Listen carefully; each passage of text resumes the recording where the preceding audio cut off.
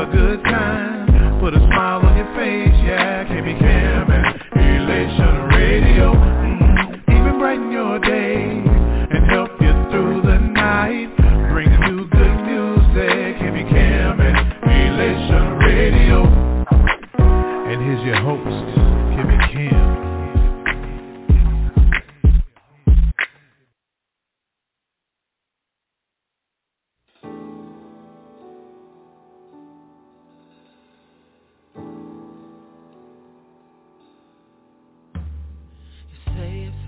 Defeated, and you're down for the count. You feel like life has thrown you blows and God ain't been around. But I've come to encourage you, so hold your head high. Know that God is in your corner now. More inner light. You are a winner. You just can't lose. Who burn a KO more than a conqueror? Jesus in you. You are a winner. You are born to win. Burn a KO, more than a conqueror, power within. You are a winner.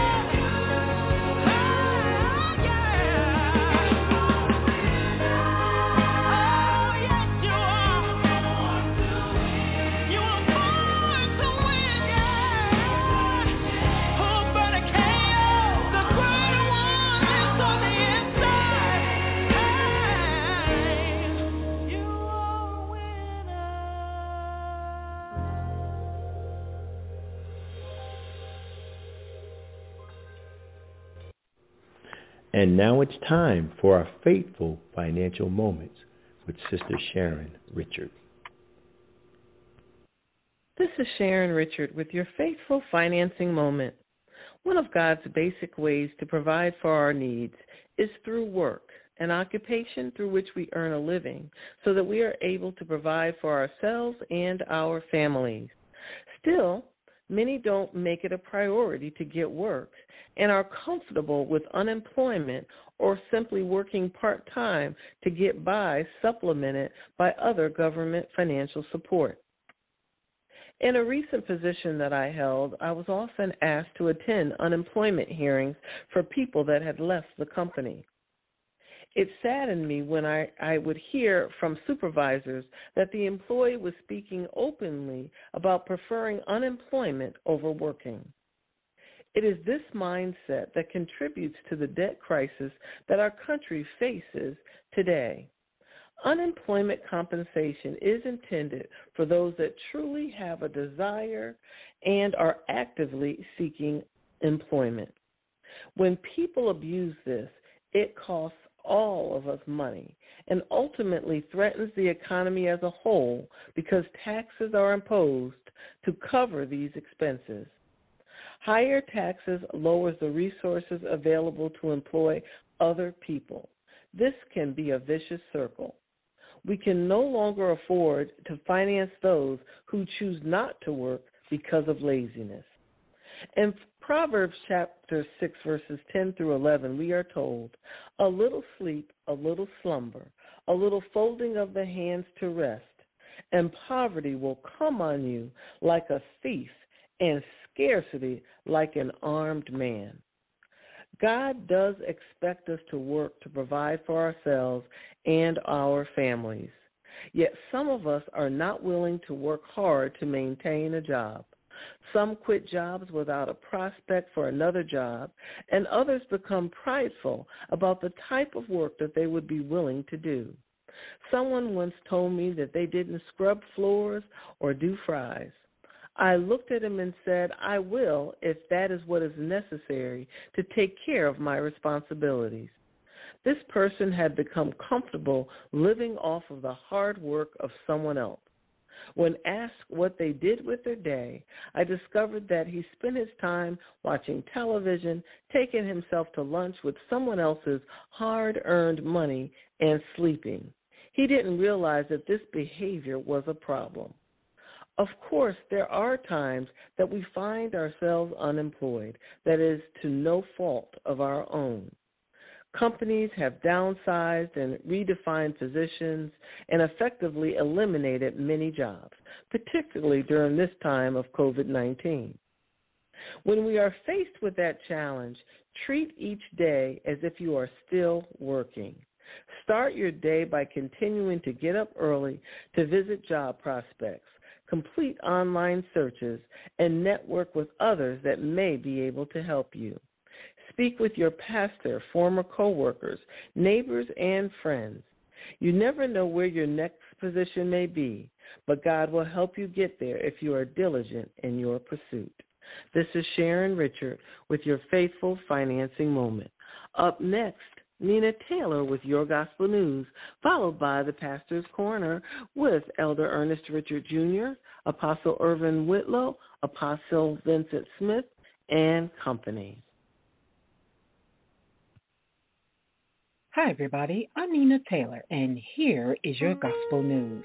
Southern Gospel Group, the Williams Brothers, formerly known as the Little Williams Brothers and the Sensational Williams Brothers, formed the group in the 1950s in the siblings' hometown of Smithville, Mississippi. The Williams Brothers were veteran performers by the time they released their first album in 1974. What's wrong with people today? Most of their sets either topped or came close to topping Billboard's Gospel Albums charts, including 1985's Blessed, which hit number 1. In 1975, 1972, the group founded Blackberry Records, and their recording rate rapidly accelerated from the early 90s through the mid-2010s. They released over 24 albums and maintained their presence on the gospel charts with releases like 1994's chart-topping Grammy Award-nominated In This Place, 2003's Still Here, and 2009's The Journey Continues. Their work has also been rewarded with almost 20 Stellar Awards and numerous nominations for Dove Awards. In 2017, they returned to the studio with the album Timeless, featuring the single What God Does. California native Renee Spearman is a Billboard chart-topping gospel artist and songwriter. She began her recording career in the late 1990s. The daughter of a pastor, she sang and was involved in her church's musical department at a very young age. In 1995, she led the Prosperity Crusade Choir on her recording debut, Change the World. A second album with the choir, From a Songwriter's Perspective, arrived in 1999. In 2001, Renee Spearman and Prez Blackman formed their own label, Black Spear Entertainment. A year later, the duo released Celebrate, an urban contemporary-styled gospel album accredited to Renee Spearman and Prez featuring Prosperity. It hit the top 30 of Billboard's gospel album charts in 2003 and remained on the charts for over 30 weeks. Another collaboration with Prez, He Changed Me, arrived on JDI Records in 2008, returned them to the gospel charts where it reached number 13. Spring is almost here, which means the fashion trends will be changing with the warmer weather. So this week, let's pay tribute to the Black designers who have changed fashion history and paved the way for other creative people of color through their innovative designs. In the 1860s, former Virginia-born slave Elizabeth Keckley became a personal dressmaker and close confidant of Mary Todd Lincoln, wife of Abraham Lincoln. Although her journey to the White House wasn't an easy one, Keckley finally brought her freedom from her St. Louis owners and then established herself as a skillful seamstress for the most influential women in Washington, D.C., as well as a civil activist and author. Born in Pennsylvania in 1905, Zelda Wynne Valdez lived during an era when racial segregation was part of daily life. She began as a storeroom worker in a boutique, eventually climbing her way up to seamstress. At the apex of her career, Valdez made clothes for Ella Fitzgerald and Maria Cole, Nat King Cole's wife. She designed Cole's famous off-the-shoulder wedding dress in 1948, the very same year in which she opened up her very own boutique. Ann Lowe was the first African-American to become a fairly renowned fashion designer. From 1920 until the 1960s, Lowe's unique designs were worn by high society women. Lowe ultimately designed one of the most famous wedding dresses in history, the ivory silk taffeta bridal gown worn by Jacqueline Bouvier when she married John F. Kennedy in 1953. Unfortunately, Lowe never received credit from neither the press nor the First Lady herself because of her race. In 1968, however, Lowe opened her store, Ann Lowe Originals, on Madison Avenue, and today her work is exhibited at the Metropolitan Museum of Art. Here's this week's Top 10 Gospel Songs. Number 10, Travis Green featuring Doe, Good and Loved. 9, Nia Allen, Wait. 8, Brian Poppin featuring Tasha, Beautiful Savior. 7, CeCe Winans, Never Lost. 6, Tasha Cobbs Leonard, In Spite of Me. 5, Clark Sisters and Snoop Dogg with His Love. 4, Jokia, Yahweh. 3, Pastor Mike Jr., I Got It. 2, Corinne Hawthorne, Speak to Me. And our new number 1 song, yes, is the churchy song from Byron Cage, I Can't Give Up. Well, that's your top 10 songs, your tribute to African-American designers, and your gospel news. I'm Nina Taylor, reminding you to connect with me on my website at msninataylor.com. Let's get back to more great gospel music on this great station.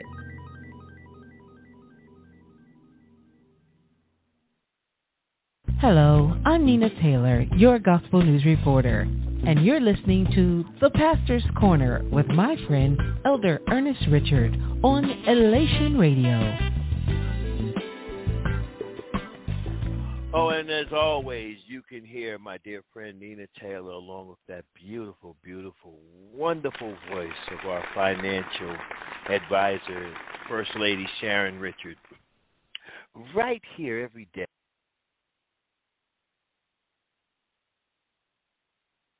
Thank you for unmuting me, Sister Kimmy Kim.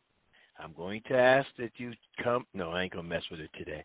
Anyway, as I was saying, you can hear Nina Taylor and my wonderful wife, Sister Sharon Richard, every Thursday at 10 p.m. right here on the Gospel Coin. Well, welcome to you, and also to you. I'm Pastor Ernest E. Richard Jr., a.k.a. Preacher 719, and tonight we're going to have an open discussion, but it's going to be entailed, or it's going to be centered around something we've been talking about for a little while. Now, I do apologize for being off the air last week.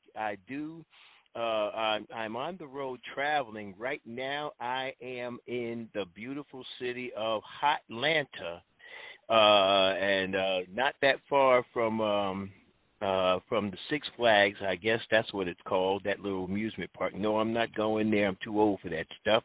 But nonetheless, we're down here in Hotlanta, and God has been good. We've been able to get here safely. Let me get my panel in here. I do want to say this. I want to thank each and every one of you. Again, those of you who participated in our first-year anniversary for Power to Stand Outreach Ministries. And if I didn't say it before, I want to let you know that First Lady Richard and I love you with the love of the Lord. Thank you so very much for all that you've done financially and your actual physical support. And to those who took the time to share a word, oh, my God. What a word. Bishop Jefferson, Apostle Don Skipworth, and Chief Apostle Vincent L. Smith. What a word. What a word. But listen, let's get our panel in here so we can get ready to get started. Up first, as always, he's been with me the longest. That's why I bring him in. You know, he's centered, he's rooted, he's grounded. He's so many great things in gospel. One thing is for sure, he's faithful, he's consistent, he loves the Lord with all his heart, mind, soul, and strength. And don't mind telling you about your nasty, dirty, disgusting self. In a loving way, of course. Ladies and gentlemen, boys and girls, please welcome Apostle Irvin A. Whitlow, Jr. Monday, Mando, oh, this is another music. The Lord bless you, my brother. So good to hear your voice, man. So good to hear your voice. I promise you. You know, but listen, let me get the second person in. Now, he's not the second longest. He's third, but I have to get him in because y'all know I got to save the best for last. Okay? This individual hails from the great state of Connecticut, the Elm City, better known as New Haven. Some call him the Pentecostal Kid. I mean, others say he is wisdom on 2 feet for such a young man. He talks like he's been here before. Come on and let's welcome Chief Apostle Vincent L. Smith. If you don't know me by now, you will never know me. Oh, I'm sorry. Do we got to wear the monkey suits this time? No, not this time. The Lord bless everybody. Just good to be on the line tonight, and we're ready to dive in to this wonderful pool of information. Amen. Coming up next, and I believe that she should be, if she may be with us, I pray that she is. I didn't get a message to say she would not be here, and I just happened to be in her neighborhood. I didn't even bother to call her to tell her I was here. But, you know, my apologies for that, because in the process of trying to get your work done, the only thing you're thinking about, you're focusing on getting it done. But nonetheless, she is the newbie of the group, an excellent woman of God, powerful in the word, has no issues or problems laying down the gauntlet of the gospel if she has to. Y'all come on and let's welcome Minister Paula Henderson. Amen. I will bless the Lord at all times, and his praise shall continually be in my mouth. Bless the Lord, everyone. It's just a pleasure to be on the line with you all tonight. Amen, amen, amen. This next one is her twin. One throws a hard right, the other throws a quick left, and they will both knock you out in the word. If you come across them the wrong way, they will lovingly tell you to Indianapolis, Indiana. Y'all please welcome my other sister from another mother, pastor, recently deemed pastor, associate pastor at Jerusalem Temple, Pastor Anna Henderson. Anna, I had to think of your name for 7 seconds. Please forgive me. Oh, my God. Amen. Oh, taste and see that the Lord is good, and blessed is the man that trusted in him. I am so glad to be on this podcast tonight. So looking forward to the discussion in Jesus' name. Amen, amen, amen, amen, amen. Before I introduce this last individual, now we did have a discussion earlier, so, hopefully she can pop in real quick and say hello. Let me do it this way. Without her, we can't get much of anything done. Batting cleanup and swinging for the fences, as always, is none other than Dr. Kim Robinson. How you doing, my sister? I'm good. I'm just in classes right now. Okay, well, I know you said you would be, and I thank you for taking 7 seconds. I know if she gets a chance to be with us, she'll be there, and if not, we understand. Give yourself a hand clap.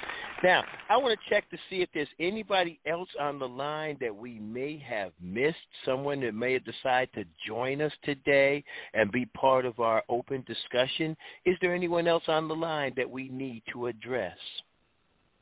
And y'all have to notice I'm being kind of sedated today because, the Lord had to sort of kind of humble me in a total different way. I'll tell you about that a little bit later. Anyone else? Okay. No one else? Listen, I want to take a minute to speak to you and have a conversation with you about something. But before we do, I'm going to ask Minister Paula Henderson to pray us in, and then I'm going to ask Apostle Whitlow if you'll get me 2 Samuel. If you'll get me 2 Samuel, the second chapter. 2 Samuel chapter 2. Where is it? I just had it. Okay, 2 Samuel chapter 2. Started 2 Samuel chapter 11. Get that. I got to put myself on mute for a minute because someone has to speak to me. So, Sister Pastor Minister Henderson, pray us in, and Apostle Whitlow, give us that scripture. Amen. Father God, we come to you right now in the precious and matchless name of Jesus. We just thank you, Lord God, for this day. We thank you for the opportunity to come together to discuss your word. Lord God, we just pray that as we have this discussion, that there might be something said that would draw someone closer to you, that would give someone more understanding, that might encourage someone. Lord God, we just bless you for all the things you've done and for being a mighty God. Hallelujah. In the name of Jesus, we give you all glory, praise, and honor. In Jesus' name, amen. Well, amen and amen, and thank God. Well, I've been asked to read 2 Samuel chapter 11. He didn't tell me how many verses, so I'm just going to read until he gets back. It says, "And it came to pass, after the year was expired, at the time when kings go forth to battle, that David sent Joab and his servants with him and all Israel. And they destroyed the children of Ammon and besieged Rabbah. But David tarried still at Jerusalem. It came to pass in an eventide that David arose from off his bed and walked upon the roof, the king's house. And from the roof he saw a woman washing herself. And the woman was very beautiful to look upon. I hear you, dude. I hear you. And David sat and inquired after the woman. And one said, Is not this Bathsheba, the daughter of Eliam, the wife of Uriah the Hittite? And David sent messengers and took her. And she came in unto him, and he lay with her, for she was purified from her uncleanness. And she returned to her house, and the woman conceived, and sent and told David, and said, I am with child. David sent to Joab, saying, send me Uriah the Hittite. And Joab sent Uriah to David. And when Uriah was come unto him, David demanded of him how Joab did, and how the people did, and how the war prospered. David said to Uriah, okay, I've read finish that. Yeah, no, finish that particular verse. Scripture. I'm sorry. And David said unto Uriah, go down to thy house and wash thy feet. Uriah departed out of the king's house, and there followed him a mess of meat from the king. But Uriah slept at the door of the king's house with all the servants of his lord, and went not down to his house. When they had told David, saying, Uriah went not down unto his house, David said unto Uriah, camest thou not from thy journey? Why then didst thou not go down unto thine house? Uriah said to David, the ark and Israel and Judah abide in tents, and my lord Joab and the servants of my lord are encamped in the open field. Shall I then go into my house to eat and drink and lie with my wife? As thou livest, as thy soul liveth, I will not do this thing. David said to Uriah, tarry here today also, and tomorrow I will let thee depart. So Uriah abode in Jerusalem that day and the morrow. And when David had called him, he did eat and drink before him, and made him drunk. And at even he went out to lie on his bed with the servants of his Lord, but went not down to his house. What do you say? And it came to pass in the morning that David letter to Joab and sent it by the hand of Uriah. Final verse, it said, and he wrote in the letter saying, set ye Uriah in the forefront of the hottest battle, and retire ye from him, that he may be smitten and die.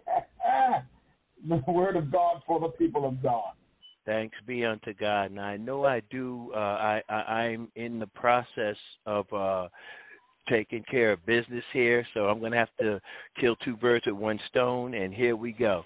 Tonight, we've been talking over the last few weeks about deliverance. It's a process. But in the process of talking about deliverance being a process, we never got to the place and point where we would find out, why would an individual need deliverance? Why would an individual have to process through deliverance? So tonight, and I'm going to allow and ask Apostle Whitlow for a few minutes more to carry this for me tonight. And I don't know if we want to talk about dirty laundry. Yeah, I said it. We want to talk about dirty laundry. Too many of us have put ourselves in a position where we're trying to hide things and not let the rest of the world find out where we are and what we're doing and how we're doing it. And our dirty laundry is put away where nobody can see it. And then we get in some situations and circumstances where we have folk, once they get mad with you and they know about your dirty laundry, they want to make sure it's aired out there for all the world to see. Everybody remembers the Jim Baker and the Jimmy Swaggart situation and what happened in that. So from that point, Apostle Whitlow, let's just jump from there. Give me a few more minutes, and I will be ready to get in this conversation because I want to hear what the rest of the world thinks about dirty laundry. Well, man, you done put something on me now. You done put something on me. But when we think about dirty laundry,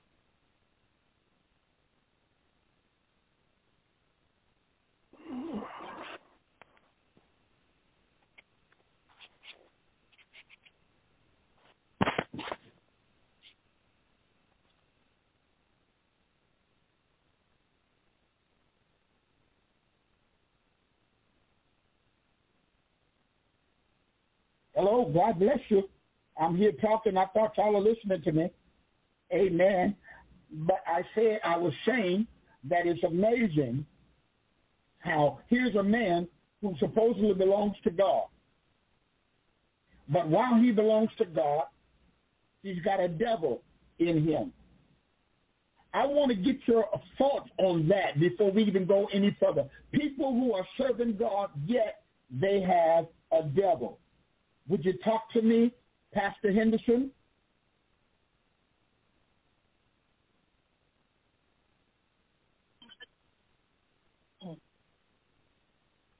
Amen.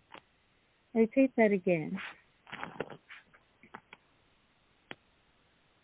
People who are serving God, at least that's what they're supposed to be doing, yet they have a devil.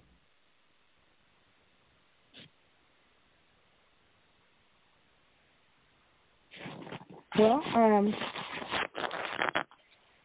our discussion has been talking about the process or deliverance being a process. And we're talking in time past about the unregenerated man versus the generated man and regenerated man, and spiritually so. I think that in the process of living this life as a Christian, being born again, every day the Bible tells us to die daily.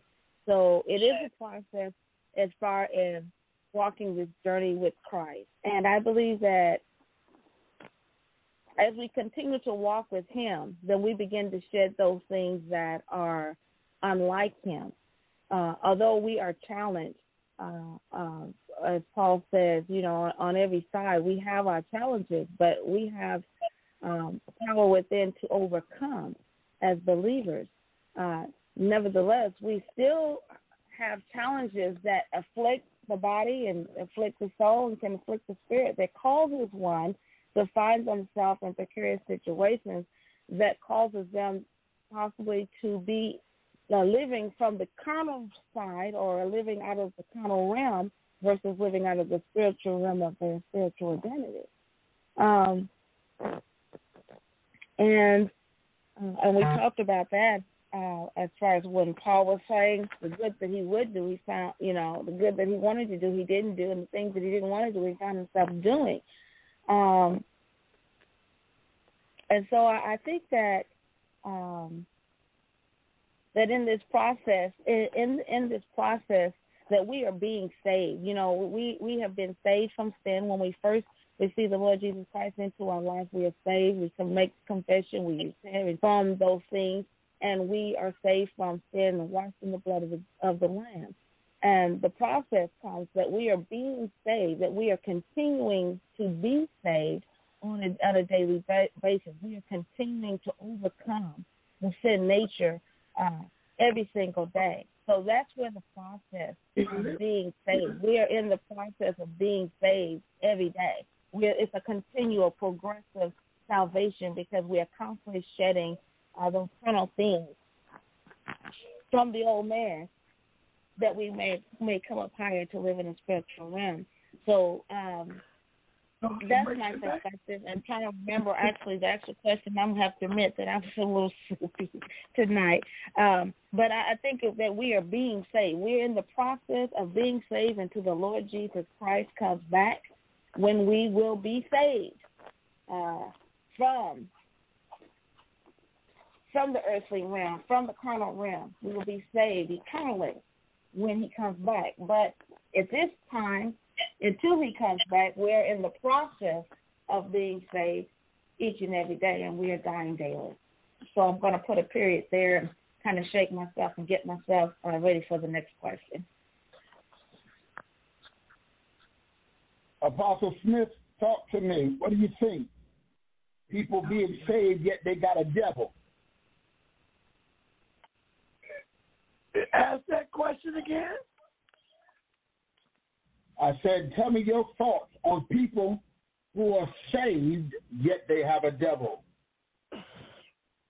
I don't know if you want to hear I don't even know if you want to hear me answer that.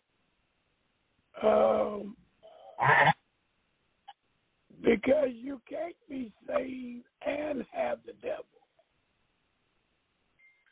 He said you're going to love one and hate the other. You're going to cleave to one and shun the other. You can't have, as the old saying goes, you can't have your cake and eat it too. There must be a decision. According to Scripture, there must be a decision whether if you're going to follow Jesus or follow the devil. A person that has received Jesus might have a bad moment, but you cannot be saved. Let me put it like this. You cannot be the property of Jesus and the devil at the same time. One or the other is in charge of your life. Either you're striving to be saved or you are working for the enemy. So therefore, I don't believe you can be saved and have or be the devil at the same time. Now, let's look at this again. I want you to think about what you just said. Because, again, here is a man who was after God's own heart. This is what the Bible said. I didn't write this. I didn't make this up. The Bible said this is a man after God's own heart. But when we read this text, this man had a devil. Well, when you read this text, this man had a devil. I'm going to go another route on that. I will agree he had a devil, and he was a man after God's own heart. But we must remember salvation had not come in yet. The works of salvation had not been done yet. And so he didn't have just a devil. Much like Samson, David had a flesh problem. He just loved women. And he never tried to correct his flesh problem. His deliverance had nothing to do with saved or unsaved. His deliverance was in himself. He had a problem with women. We talk about Solomon, but most of the women that Solomon had, he inherited from his daddy. His daddy had a flesh problem. Not a problem loving Jesus or loving God, as we might say. His problem was in his flesh. So then,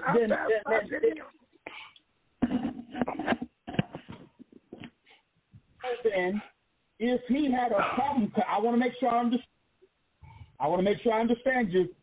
All right, Pastor, Minister Paula, get ready. I'm coming to you. But Apostle, I want to make sure I understand you. That you said these are the key things you said, that salvation had not yet come, and he was a man after God's heart, but he had a sex problem. Is that what you said? He had a sex problem. Even if you remember, I don't want to go too far over, but I need to pull this out right now. He had such a sex problem that when he died, they brought a young damsel into his room, laid her at his feet, in his bed. And when he didn't make a move at her, the servant said, "Oh, he dead." He had a sex problem so bad that if you brought a woman around him, he was going to do something with her. If it wasn't up but rub her feet, he was going to do something to that woman. When they laid that little young girl in there, pretty as she was, and David didn't do nothing, they said, oh, he dead.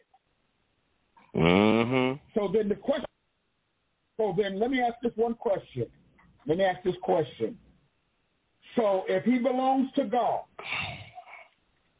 and he has a sex problem, is that not devil? Because you can't tell me that if you belong to God, you're supposed to have a sex problem. Can I jump in on this? Well, then tonight, Apostle, I think we better end this podcast now, because most of the folks I know in Christendom have some kind of flesh problem, even if it's not sex. They talk too much. If it ain't talking too much, they eat too much. If they don't eat too much, they gossip too much. So I guess we got a lot of saved folks with a devil. If we're going to call it, a devil, I think that's where me and you are having this discussion at, on that terminology, a devil. I think really it's a flesh struggle.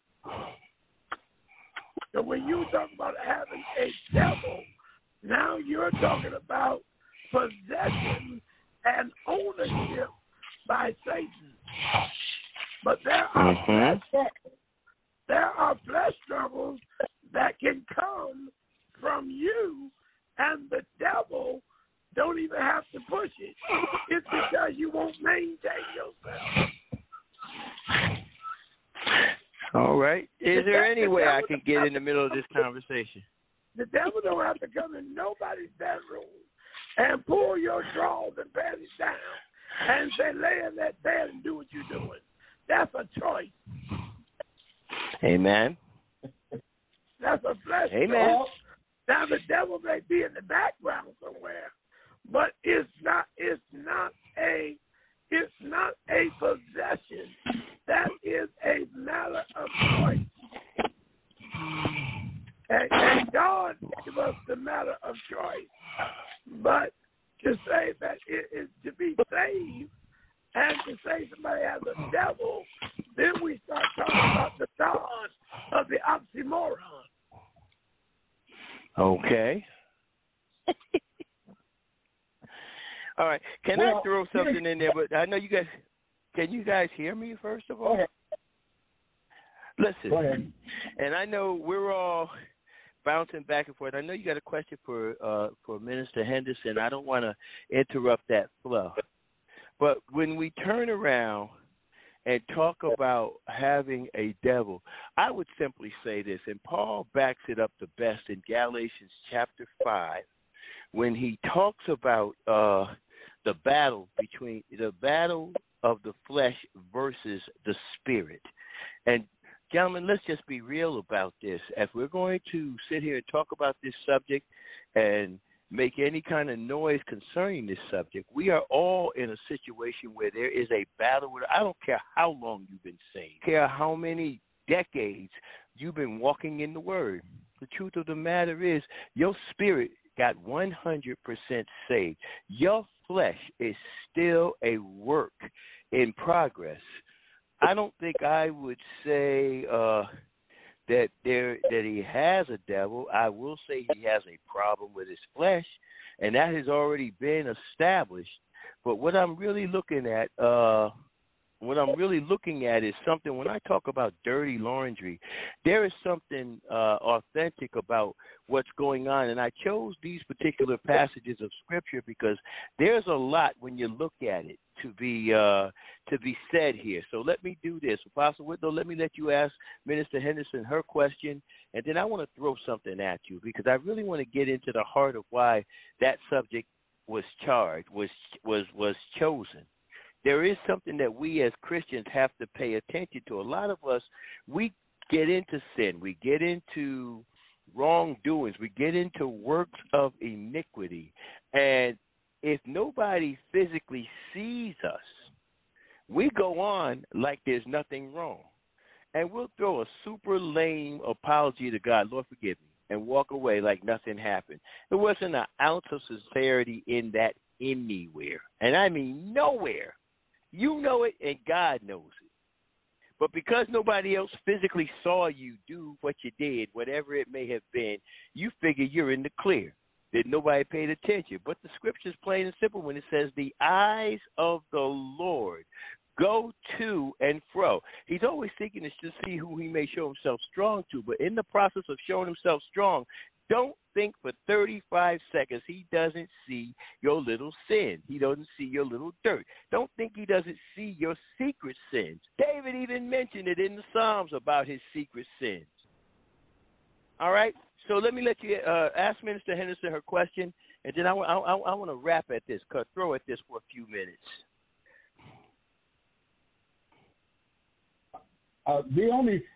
Again, there are so many things at this, and when you talk about dirty laundry, when you talk about dirty laundry, then you talk about the things that people don't want to talk about.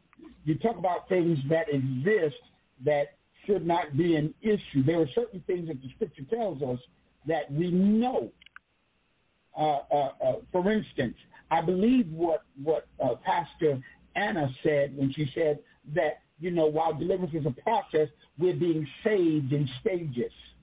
We were saved from the penalty of and whatnot, but yet we're being saved now from the returning of the habit, and we will be saved in the future in the sense of total conformity. But here's a man who there's none other like him. The Bible declares that he's a man after God's own heart.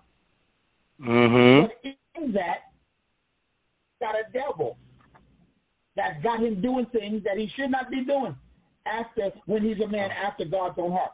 So, Minister Paula, you've been hearing a lot of things that we've been saying, and I know there's something that you wanted to say, and I just wanted to give you an opportunity to express yourself before we went any further.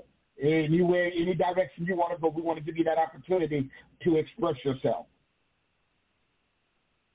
Amen. Thank you for that. Okay, so just looking at this particular scenario or passage of scripture in terms of David, I really ironic that this is the same David, as you said, that had a heart after God's own heart, and it's the same David that played music and he chased the devil out of Saul. The same David that was anointed is the same David that became king, and also he succumbed to this particular temptation of his flesh. I think we can find, in my opinion, an understanding of what was happening in the book of James, where it says that when you are tempted, it is because you are drawn away by your own evil desires that are, and you're lured away and you're enticed by those evil desires that are within you. So even though he had a heart after God's own heart and he was anointed, there was still something in him that enticed him, and he was lured away by the lust of the flesh. We saw the same thing that happened with even Eve, in the Garden of Eden. She was lured away from God. And I think that one thing that we need to also think about is how, as far as sin, and basically when sin is conceived, it's because we've been drawn away from God. And, the Bible tells us, we are to confess our sins or faults one to another. We're talking about hidden sin. We have to confess those faults. It doesn't mean you have to give your details of your intimate life, I don't believe, to anyone. But sometimes it's good, even within the church, to have some sort of a support system, because if you know you're weak in one area, it might be good for you to, to go to your pastor or go to a confidant, someone who is stronger in that area to help you be able to sustain yourself, so that when you are tempted, because we are also flesh, then you have some sort of support system to keep you on the right path. Because we're flesh, but we're spirit. Our spirit man should be edified all the more so, even the Bible says, forsake not the assembly of yourselves together, all the more you see the day of the Lord coming. So it's a need for us to come together and support each other to make sure that we're not falling by the wayside and being drawn away and tempted. So does he have a devil? I don't know that it's so much of the devil as opposed to he was drawn away by something that was inside of him. And I don't think it was to the point where he became reprobate. Because when you become reprobate, then at that point you give yourself away. If you continue in something and use grace as an excuse to continue, then at that point I believe that you can get to a point where you can come up under some sort of demonic oppression to something because you stayed in it and you didn't get yourself up out of it. So that's just some of my thoughts. Thank you so much for sharing that with us. All right. And I got the chance to hear what you said. And, yeah, I have to agree with you there. But I want to show you something, all right? Now, when we're talking about dirty laundry, I want to make sure, let's make this crystal clear. Naturally speaking, when we talk about dirty laundry, we're talking about soiled clothing that may have been worn, that may have got messed up in the process of doing something, and things of that nature. When we come to the Lord Jesus Christ, our spirit, as I said earlier, is actually made perfect. And it is the flesh that we have to spend the most of our time trying to overcome. I heard somebody make mention of Romans 7 where Paul said, the thing that I want to do, I don't seem to be doing, and the thing I have no desire to do, I seem to always find myself doing. In this particular story, I want to show you something. Let's look at verse 11, chapter 11. It came to pass after the year, this is the New International Version. It came to pass after the year was expired, at the time when kings go forth to battle. And David sent Joab. All right, number one, when we are in leadership and we are not in our right positions, we are literally positioning ourselves to be caught in the middle of something that would otherwise compromise our character and who we are. David, in this case, sends Joab and his servants that are with him, meaning with Joab and all the men of Israel who were fighting battle. And they did their job. They destroyed the children of Ammon. They besieged Rabbah. David tarried still in Jerusalem, meaning David stayed home that particular day. I don't know if he was tired, a little weary. David had been battling for a number of years.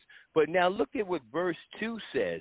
It came to pass in an eventide that David arose from his bed. David had laid down to get himself a little bit of rest and became restless. I guess I could use that word. Does that make sense to anybody?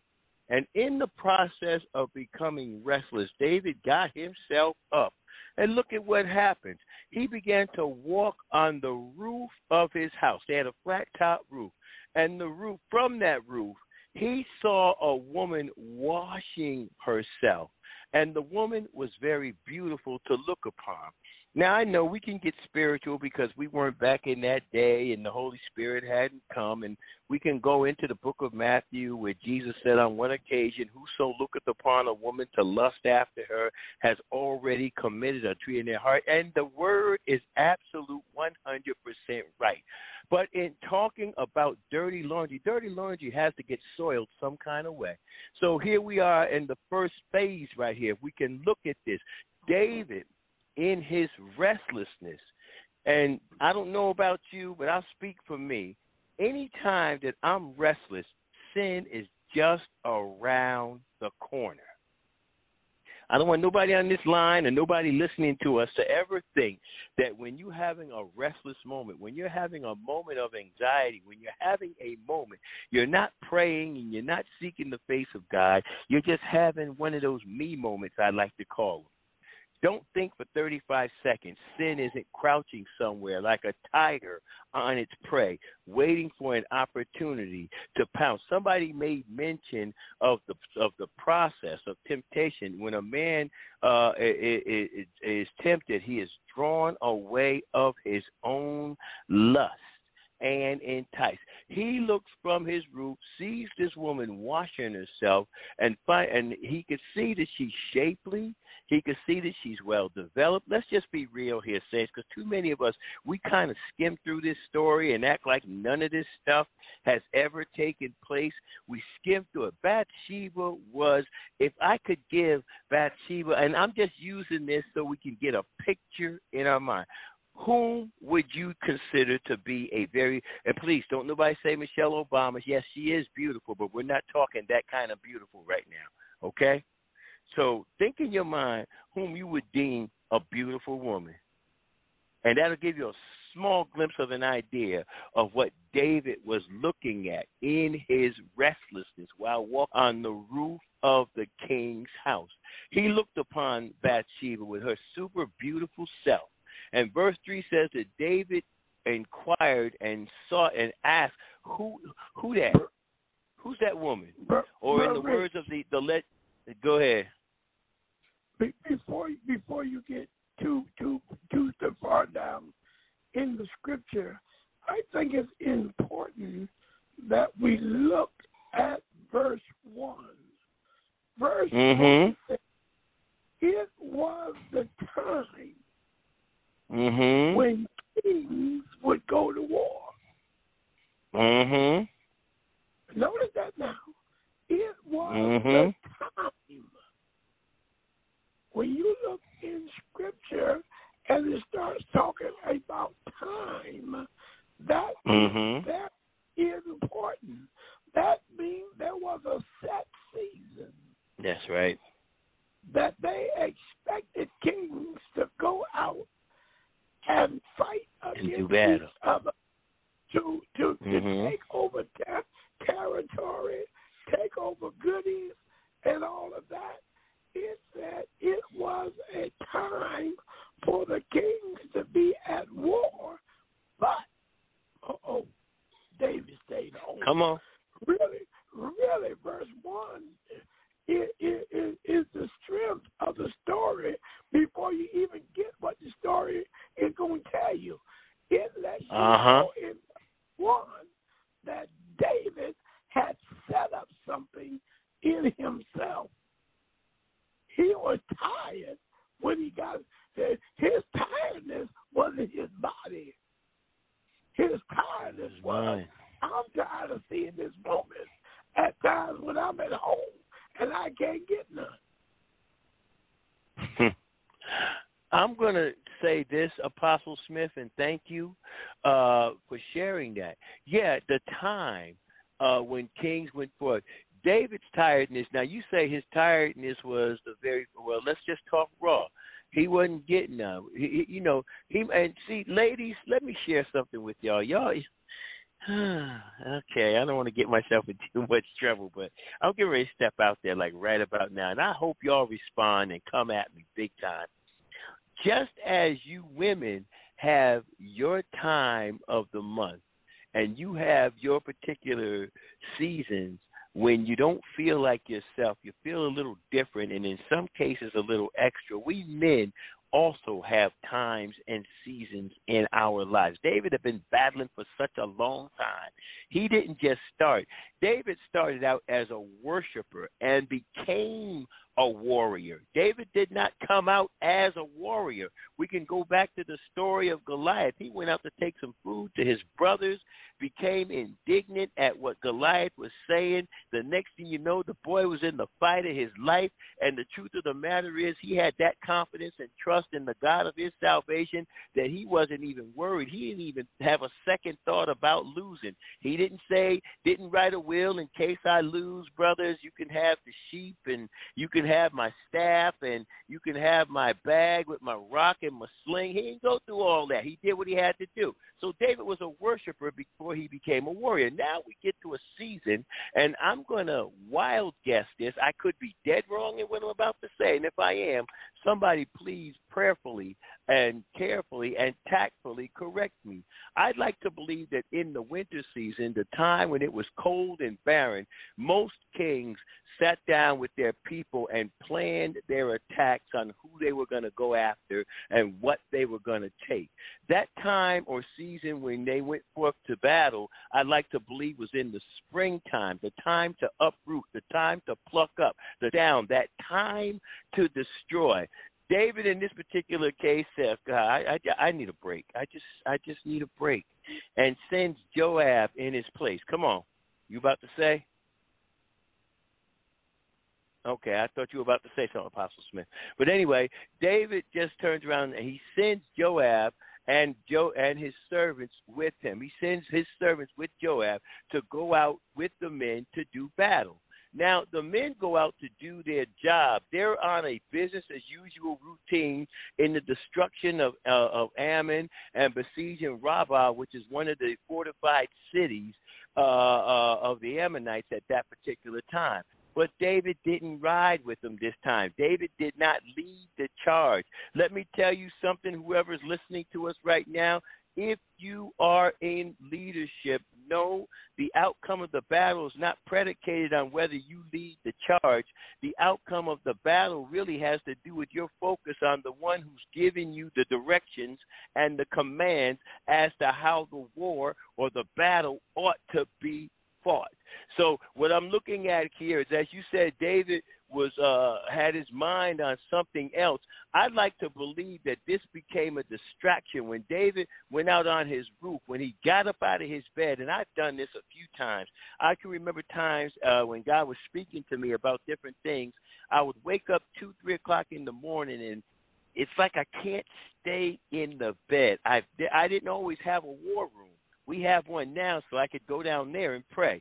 But I would walk around the house. There were times I would get in my car and just drive. And I'm going to be very candid right here. Judge me if you feel like it. This is past life. God has forgiven me. If you want to harp on it, you stay there. And when Jesus come back and you still there, you just missed heaven. Keep it real. So let's move forward. Just go ahead and do it. Go ahead and say it. Look. Don't cause me to come up there and upset St. Louis. Okay, let me move on. Anyway, the bottom line is simply this. There was a time I went out, and the person that I saw when I was out in the street, now, if you know anything about New Haven, Apostle Smith, you already know, Edgewood Avenue, a very dear friend of ours. I'm going to say it like this, Apostle Smith. Her brother was somewhat prominent in the city of New Haven at a very prominent church in the Newhallville area. You read between the lines. I'm not going to put her name out there, but I happened to run into this individual while I was out there at that particular time, and I couldn't understand why she was out there. And you know what Edgewood Avenue was after dark. So let's not go too far with that. We had opportunity to sit down and a chance to talk, but when the police rolls up on you, all they can see is what they think is a John and a prostitute. And so they're going to go through the process of badgering you, thinking that you're out there trying to buy sex. When at that time I was talking to a friend of ours who was in church, who was in church. Well, she wasn't in church at that time. But the truth of the matter is, looks are deceiving. My point is simply this. Sometimes you can get restless to the point where you could be out there and sin is always crouching at the door, always waiting. In David's case, we see sin crouching at the door as he watches off of the roof a woman washing herself. And the reason why I was getting a little deeper, because there was something else that was going on here. And I want to get into this and go back over it. Because of the fact that he saw her washing and she was beautiful to look upon, David asked who it is, and they said, this is Bathsheba. This is the wife of Uriah. This is the daughter of Eliam. Now, David sends a messenger to tell her to come to him. And she came and she laid with him. But get this, in verse 4, here is another sin. And some of you all have already read Levitical law, and you've read it in the book of Deuteronomy, that a woman, according to the law, was not to be touched 7 days after her purification process. Now, David takes this woman and has sex with her, and she has not completed her purification process. Am I being proper, ladies, when I speak of this? Y'all talk to me. Am I keeping it clean? Y'all better say something, because I'm going to get raw in a minute. I heard Kim and Kim. You're fine. You're good looking too, but I was asking about this. You too. Anyway, the bottom line is, according to Levitical law, that 7 days, I believe it's supposed to be a total of, I could be wrong on the day count, I think it's a total of 14 days after a woman's menstrual cycle has completed that she is not to be sexually touched. Because in touching her, according to the law, you are still dabbing in the blood. And you already know what the word said about dealing with blood in an unholy way. The bottom line is this. David already commits in his mind an adulterous act. And now he has drawn Bathsheba in to commit another type of sin. And together they commit a third type of sin, which is, in this case, well, it should be adultery for both of them, because she has a husband, he has wives, and this wasn't one of them. So let's go back over this and let's pull this thing apart, okay?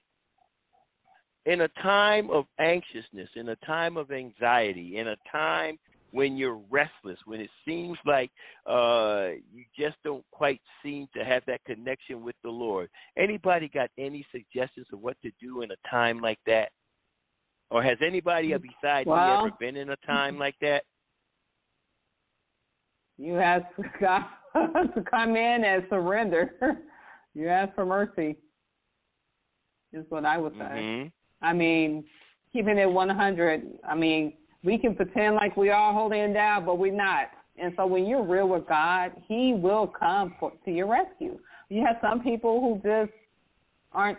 I'm going to be honest. I can be real with myself because I know God is sanctifying me daily, every day. I am not how I used to be on yesterday, and I am growing. So when you're at a relationship, a true relationship with God, you can be true to yourself. You can say, hey, I did those things, but I'm not what I used to be. I'm no longer like that because God has changed me.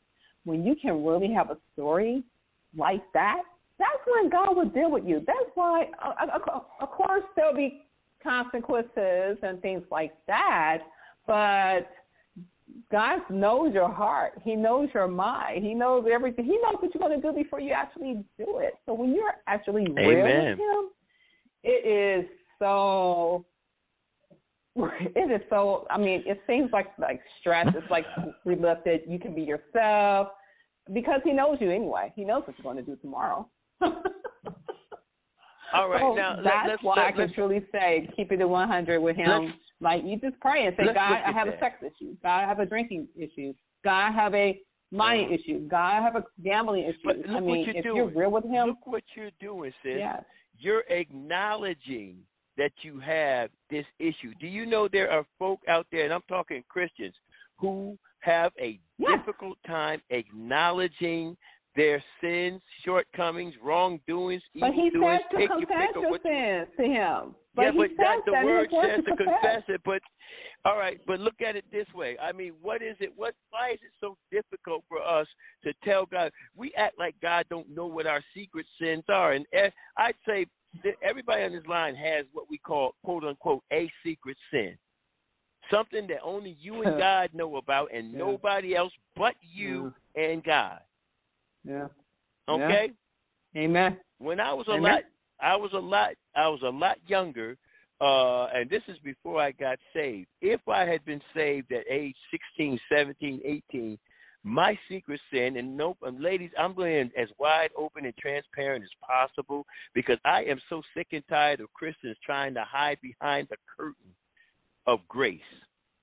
If you're going to hide, at least get cleaned up before you go hide yourself. Because that's why Jesus died, so that you could be washed of your sin. He was hung up for your hang-ups. And a lot of us don't want to go ahead and be real. But when I was a youngster, back in my teens, I had a small issue with masturbation. If I couldn't get none, I took care of myself. Now, I'm being real. Now, I don't want everybody to sit there, oh, my God. No, oh, my God, my foot. Wake up. Stop acting like you're so holier than now. Some of y'all might have been dead. Go ahead. But those are the Pharisees and the Sadducees that he talks about in the they say, I do this, but they don't really acknowledge him in a relationship basis. Because when you have a relationship with the Lord, you can confess anything to him. And so one thing I love about real people is that they have so much peace on them. They have a true relationship. They could go to him in prayer and knowing, don't get me wrong, I feel bad when I do wrong, don't get me wrong, but it's amazing to have that peace and knowing that he knows your heart, and he really does know your heart. So. Amen. Anybody want to jump in on this discussion? It's wide open. Well, one thing I'd like to say is, it's clear that, the Bible says everyone has sinned and come short of the glory of God. So we all know that, everybody has sinned at some point in time in their life. You wouldn't be human if you didn't. Mm-hmm. However, one thing I liked about when the woman was caught in the act of adultery, and she was brought before all of her accusers, and when Jesus bent down, he was God and man. I'm sure he could see what she looked like. She was brought naked before them. Yet he bent down and he began to write something in the sand, and all of her accusers began to drop their rocks away. I think part of that was to show that everyone had something. Everyone had something that they might have done at some point in time that they may have also been guilty of. But he told the woman to go and sin no more. As often he told that to, So part of your deliverance, getting back to deliverance, is going away from that path as much as possible. It doesn't mean that you're going to be perfect. I know it's kind of like when you're bodybuilding. Okay, you might start out with a 5-pound weight, then you go to 20, then you build yourself up till you get to a certain weight category. So, it's a process in terms of building, because even the Bible says to build yourself up in the faith. So we are to build ourselves up in the faith so that we can grow in godliness, grow in your mind and the consciousness of those things that are of the spirit, so that your spirit man can become stronger. So when you get outside of your little proximity where you feel like, hey, I'm safe from the temptation, but then you can go into another area and still be strong enough if your spirit man is built up to withstand the temptation. And if you know that you're not at that level yet, then you avoid those things, that you don't go into a bar if you can't abstain from, drinking alcohol, that type of thing. But it's a process of building yourself up in God and in godliness and making that decision that I want to live for God. It's going to be a struggle at first, but you can get there. Well, all right. Well, now, you said an awful lot in that process. So let's try to back up just a little bit, and let's go back to your opening statement. Of course, we know we've all sinned and we've all come short of God's glory. It's just our basic human nature. We learn that about ourselves. In those areas, as born and see, I want to talk to the unbeliever, to the one who's not saved, as well as to the Christian, because a lot of times we want to spend exorbitant amounts of time ministering to the saved, and we leave the unsaved I don't want to use the word churched. We leave those who are not saved without opportunity to present themselves before the Lord. You see, the main thing we've got to pay attention to, and thank you so very much, my sister, for all that you just shared with us, but our main focus in terms of us conforming to the image of Christ, we know about those little idiosyncrasies in our lives. Now, here's where it gets tough. A pedophile is not going to confess his faults to somebody else. and ask for prayer, because he knows in his mind he feels like he's going to be judged, and somebody's going to play jury, and somebody might even try to play execution. I'm just throwing a few things out there so we can see what it is we're dealing with in today's society. Someone that's battling homosexuality is not going to admit that they are in fact a homosexual. They may not even admit that they have a problem with having sex with someone of the same sex. They may not. We will keep these things covered as long as we can. And the sad part is when somebody exposes what we've been doing all this long time, we're angry, we're embarrassed, we're humiliated, we want revenge, we're looking for the big payback, when all we really had to do was go to God in prayer, ask for his help, ask the Holy Spirit to send someone who has been through what you've been through to help you to come out of what it is that you've been through, and not send you to some weakling who's been through what you've been through, and then all of a sudden the next thing you know, you're back in it with them. Where we have to understand dirty laundry, we have to understand that somebody just said it a few minutes ago. It may have been you, Minister Paula. It may have been you, Dr. Robinson. We really, really have to come to God and sit down. And that Romans 7, somebody mentioned earlier this evening, we got to recognize, God, I'm in a battle. This thing is, I don't want to lose this thing. I'm still, and I'm going to say this, I so bless God for where he has myself and my wife, but I could do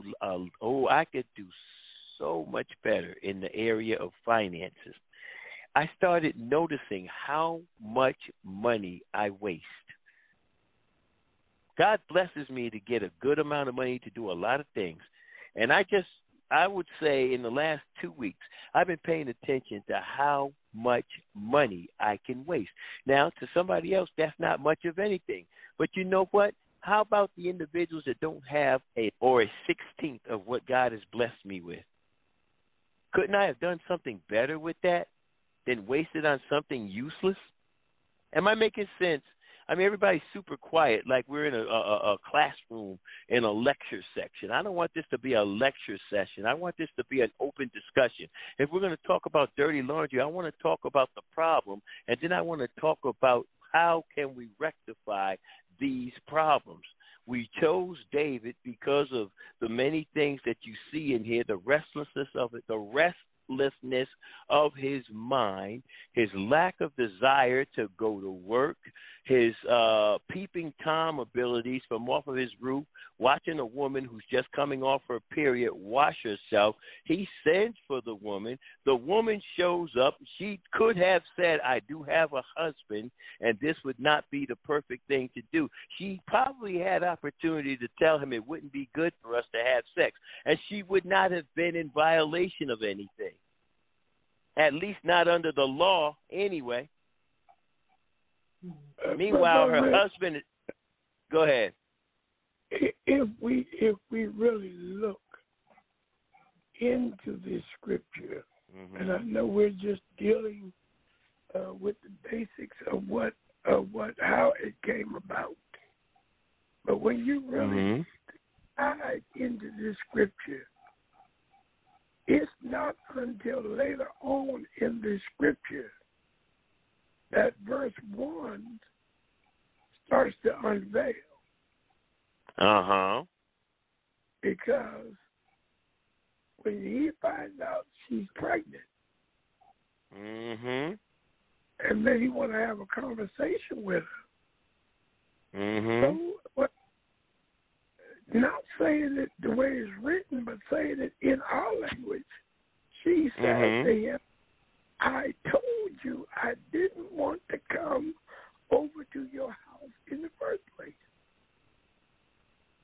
That's a possibility. See, no, it's in the scriptures. It's in the scriptures. She said, I told you I didn't want to come. And I'm going to say, she knew she was ovulating. Exactly. She knew. If y'all really, I'm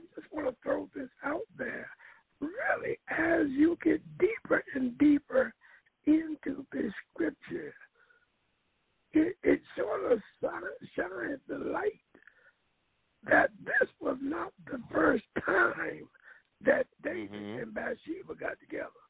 That's what something to think about. That's what this text starts to show you. That it wasn't their first time getting together. This time they got caught by way of a baby. Mm-hmm. And really, when you start talking about dirty laundry and being delivered, see, there are things that we throw. There are things that we throw in our dirty laundry, not just because it needs to be cooked. Some stuff we throw in the laundry trying to hide anybody from seeing that did something like that with our clothes. Come on now. Come on, spiritually speaking. And do we not still see these things in this day and age? I mean, I'm just learning. I know I'll get in trouble for this, but that's quite all right. I'm learning of self-appointed overseers, self-appointed bishops, self-appointed apostles, people whom God did not call to those offices, did not anoint, neither did God appoint. But somehow they managed to set themselves in that office without any rebuttal from the people. So my challenge and my question here, and I'm hoping somebody to answer me because we got about 8 or 9 minutes left. At what point, after seeing and I hope y'all get a chance to read this entire chapter because there's quite a bit in there that needs to be discovered and uncovered. But at what point do we begin to deal with getting ourselves in a good position or getting ourselves in right standing with God? I know the Bible says to everything there is a time and a season. And when you talk about times and you talk about seasons, you are talking about a period of life when you make a decision to make change. So at what point do we change some of those things in our lives? What do we do? The thing that I don't want to do, go ahead. I think that Apostle Paul says it best in 1 Corinthians, the 13th chapter, somewhere around about the 9th, 10th verse, somewhere around there. It says, "When I was a child, I thought as a child, I spake as a child, I understood as a child. But when I became a man," I think that it comes a place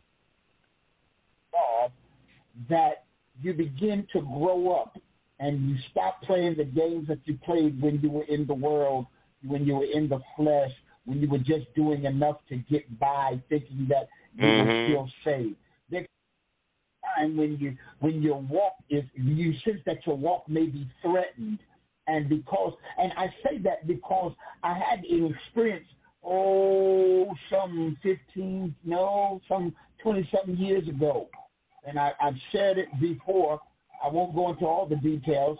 But when I was doing what I was doing and the presence of the Lord lifted off of me, that I got myself together and walked and began to run up the street crying to the Lord saying, hey, there's a lot of things that you can do, but leaving me is not one of them things you can do. And it made me reevaluate myself, and not just reevaluate myself, but recommit myself to the Lord, because His presence is greater than any peace or any other thing that I can get for myself. I would rather Him and what He would have for me than what I would want for myself, because I'm still confident after all this time that God only seeks to add the very thing that I've been trying to earn. My goodness. That's something to think about. Really, that is something to think about. We have just a couple of minutes. We're not going to go around the table for closing remarks. I'm just going to, I'll just say any final thoughts. I'm not going to put this in order. as you feel in your spirit. I don't want to use the word feel led because we get too churchy sometimes trying to be deep. And it is a discussion that requires that, or should be a discussion of that, but I don't know. Maybe I'm a little different these days, but, you know, anybody got anything they want to say before we close? Brother Rich, I'll have something to say. Yes, sir.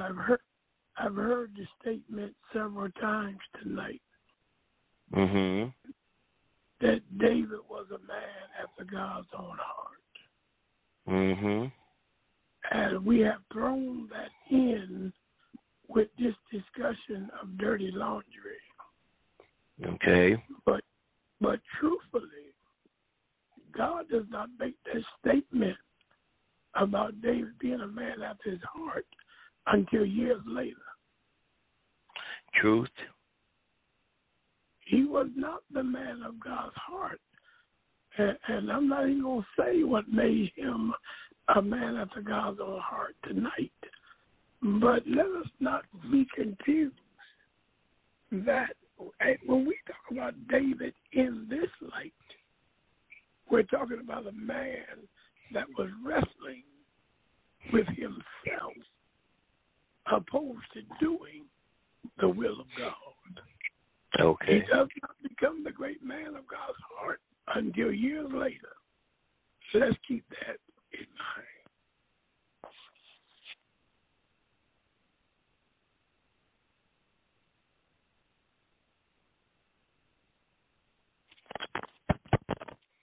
Okay. Anybody else? Well, we are very quiet tonight. Well, all right then. Sister Kim, I just want to say. Go ahead. Well, I just want to say I love what Apostle Smith just said, that he didn't become a different, he didn't get that title until he was actually changed, you know. He was after God's own heart, and that's one thing I love about the Lord. He gives you a new name when you have been redeemed. But my point is that a lot of people think that when they see us or seasonal believers or people who are in the church that we're perfect. I'm just proclaiming that I'm not perfect. By all means, I don't just go around and sin. I'm letting people know, hey, it took a process to get me here. I am not perfect. My thoughts are not always focused on the Lord. So that's a sin.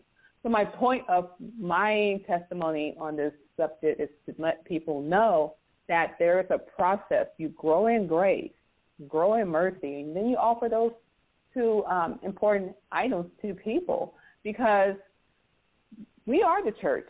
It's not the building. The building is where you get to exercise and your spiritual muscles build up based on the age of that church. But I just want people to understand that, you know, it's a growing in grace. You know, we all get a different name. We all get a different role. We all will be different. We have that glorified body. Our bodies won't be the same when we do see our King Jesus. So that is the reason why I really believe in being real when it comes to my walk. It's because when I was growing up in the church, people would be one way and then another way, where what you see with Kimmy Kim is what you get. I'm real 100%. So I'm going to tell you if you want to know my story, but I'm not just going to pretend like I have never done anything.